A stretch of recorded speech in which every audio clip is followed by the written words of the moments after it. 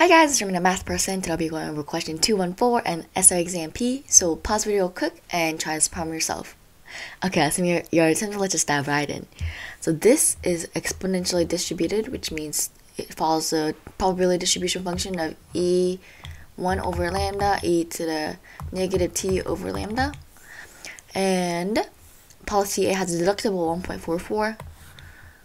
Deductible 1.44. And for random loss, the probability is 0.64. That under the policy, the insurer pays some money to the owner. So if they pay some money to the owner, that means the loss is over the deductible, right? Because this is the only part where they actually pay some money. And policy B has a deductible D.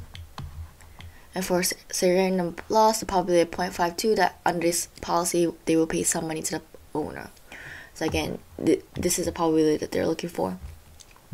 So for in policy A, it is going from 1.44 to infinity, following, and for some lambda, 1 over lambda e to the negative t over lambda. This is equal to 0.640. Then we can actually find the lambda find. So when you take the derivative of this just becomes negative e to the negative t over lambda, evaluated from 1.44 to infinity.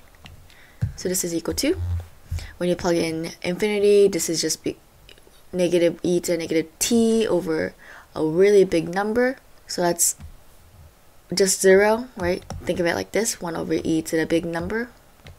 That's just equal to 0. So 0 minus minus, so that's positive e to the negative 1.44 over t over lambda is equal to 0.640. I can take the natural log of both sides. Natural log, cancel this out. Natural log of 0.640. So this is equal to negative 1.44 divided by lambda. Solving for lambda, I'm going to bring the lambda to this side and divide this by this. So negative 1.44 divided by natural log of 0.640. So that's what lambda is equal to. For the right hand side, it's the same idea. It's going from d to infinity. 1 over lambda e to negative t over lambda, and this side is equal to 0.512. So again, this just becomes negative t to negative t over lambda, evaluated from d to lambda. So this is when you're evaluating in terms of t, so this is what t is equal to.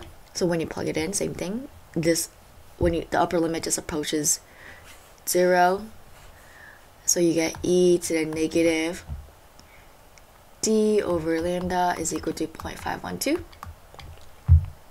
Taking the natural log of both sides, you get negative d over lambda is equal to natural log of 0.512. So then I can just bring the lambda to the other side. D is equal to negative lambda to natural log of 0.512, where lambda is equal to this thing right here.